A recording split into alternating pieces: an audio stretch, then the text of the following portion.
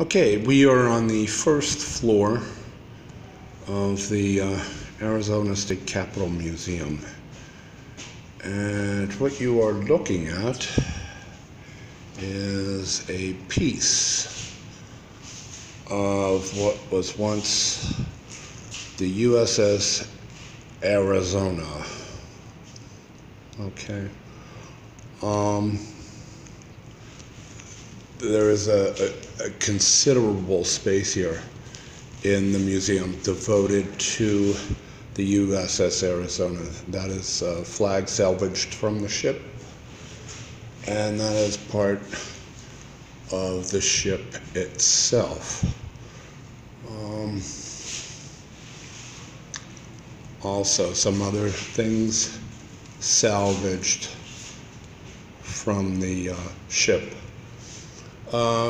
The USS Arizona made news lately because they were able to actually go inside of the ship, the remains of the ship, and see inside it. Okay, there's a memorial in Hawaii.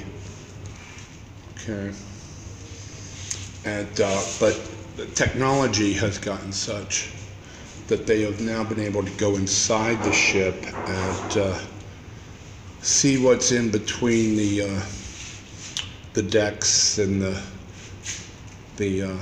things like that. Of course, nothing was done. They left it. It was more curiosity than anything else that I know of. Also in the news with the USS Arizona, aside from that, was also they just buried a guy who served on the ship at the USS Arizona last month, I believe it was, in April, who served on the ship and survived, and to a ripe old age of 92 or something, and he just died. And his wish was to have his daughter, I believe it is, bury his remains with the crewmen. Okay. And so USS Arizona, not only did it bring us into World War II, which Roosevelt did not want, but it has lasting impacts even today, as